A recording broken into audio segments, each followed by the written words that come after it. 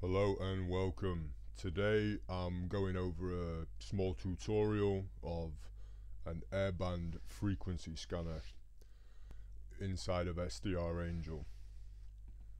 So we're going to be starting off on a blank page like so. We're going to come up to workspaces here. We're going to initiate a new workspace. As you can see, we now have a workspace to begin with. Right here on Add Receive Device, I'm going to click this and we're going to select our SDR.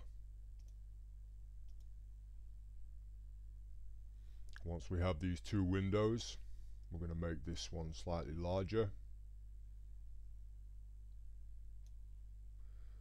We're going to enter in here just some predefined presets.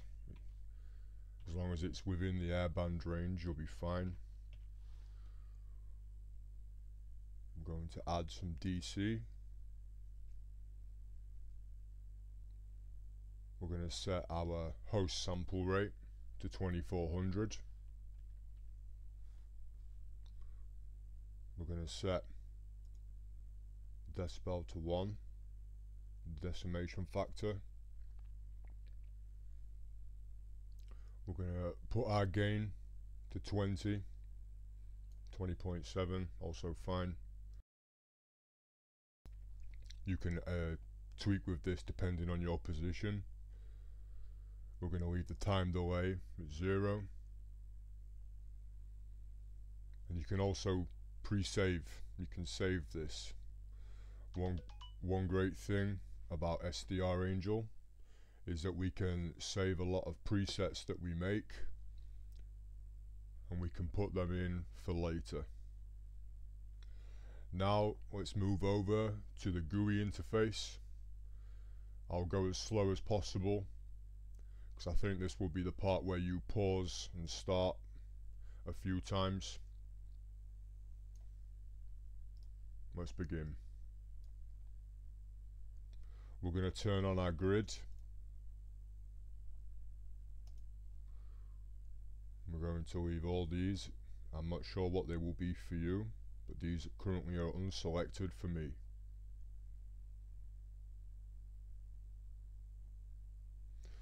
We're going to be displaying a gradient style.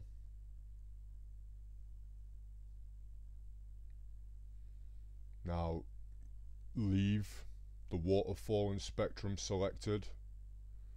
Unselect display waterfall and select the 3D spectrogram. And now you should see something similar to this. We've outline and HON, set the FFT to 4K.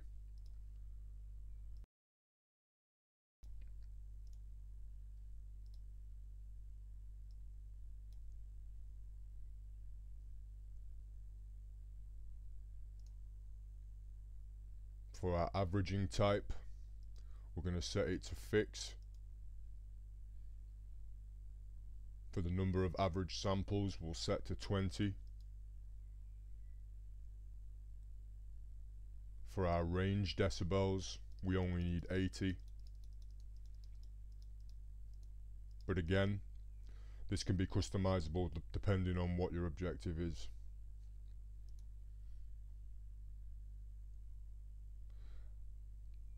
For play and pause spectrum display, we're going to have play. And again, you can save the spectrogram data to a file. Now we'll toggle off all the controls.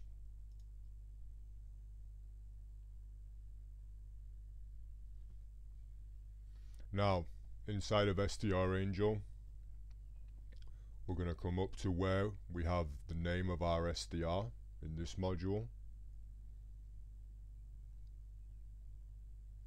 Now the icon to the left, add channels, select this, and now we'll be able to add demodulators. As you can see, SDRangel comes preloaded with a lot of demodulators that you can select. Maybe we can go over some of these at a later date. But today, we're going to go over the frequency scanner. We'll apply this. And we're also going to add an AM demodulator.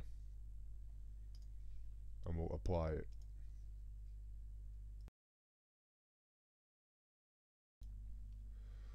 We'll close this. We'll rearrange our windows.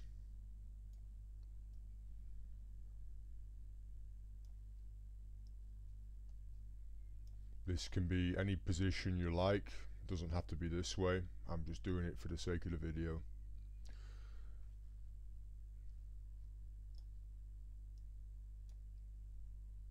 Now that you've got all of that, we'll start with the AM demodulator. So we'll set the demod shift to 2500. We'll leave these.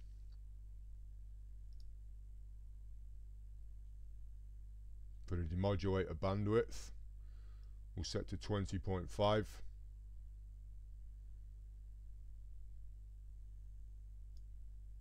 For the volume, I always set it to 3 or 2.9, whatever you like. Again, you'll be adjusting this depending on what you're trying to achieve. For the squelch, we'll set this to 60 decibels, minus 60 decibels, because then I find that we still pick up faint signals with background noise, but we can filter those out at a later date. Right, now to the frequency scanner.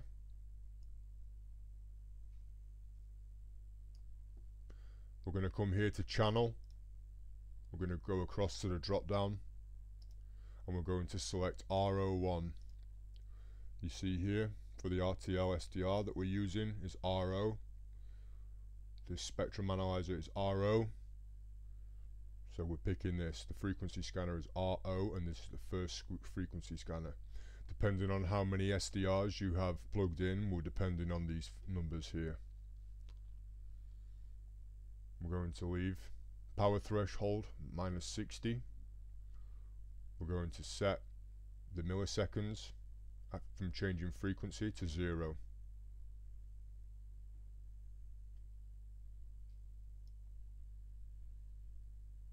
Leave this at 1, 0.1, 2.0, 2500. Max power, peak. Now we need to add a range. We're going to come down to here to add range. Now I already have a preset.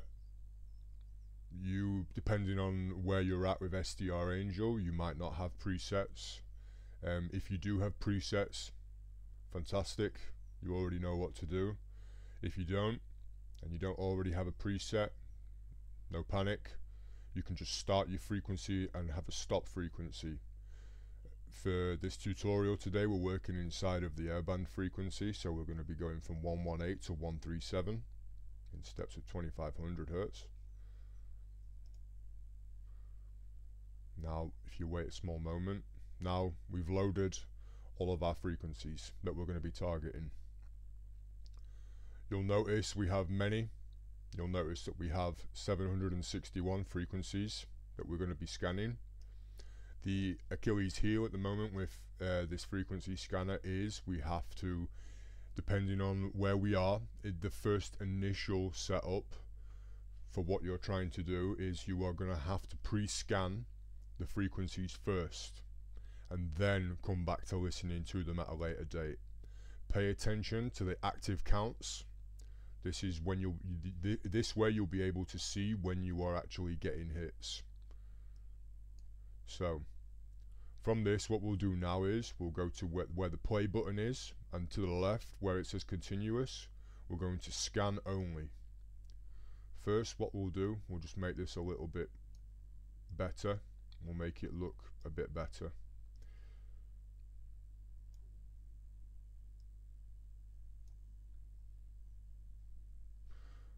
Right, so now we're on scan only. We're going to press play. But first we're going to turn on the SDR over here. Okay, perfect. Now you can see that we already have an operational frequency there. But now we're going to come back to the frequency scanner and we're going to press play.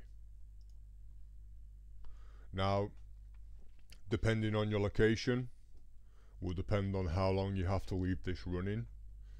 I would recommend anywhere between 1 minute and 5 minutes, but this will really depend on your current location. So I'll leave this running for just a moment.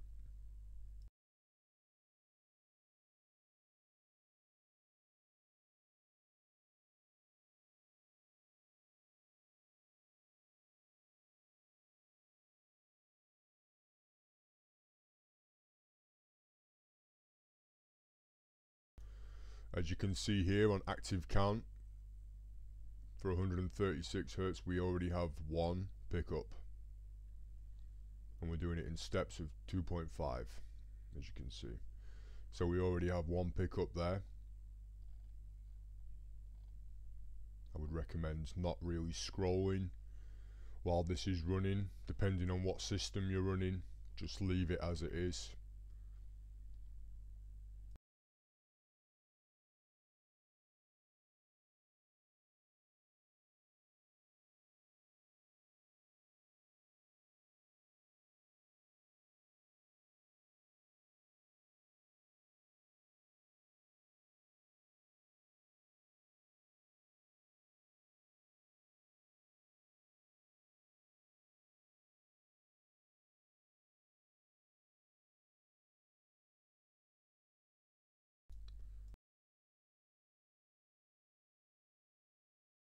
Okay, so for the sake of the video, I'm going to stop the scan now.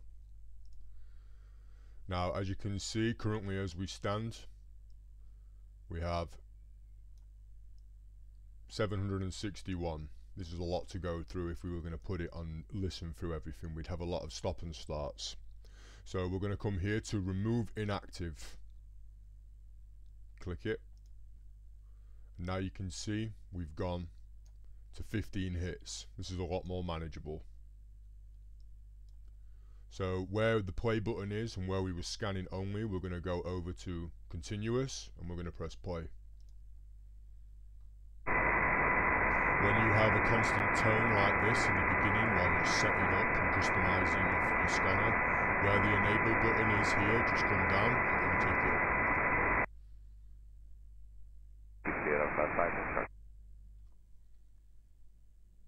Request 363701 for the second. Dat is goedemiddag, Kilo. Goedemorgen, Kilo. 57 Charlie.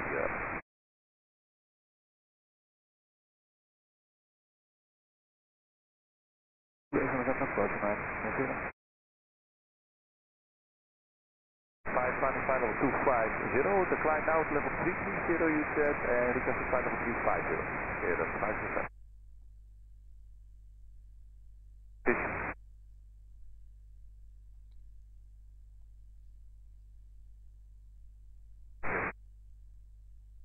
Right, so for the sake of the video, I'm keeping it under 15 minutes. I'm going to stop. If you followed all the steps, you should have an active frequency scanner now to watch the airband frequency, along with your other tracking methods for tracking aeroplanes in the hobby. I hope the video was helpful to you, and until the next one.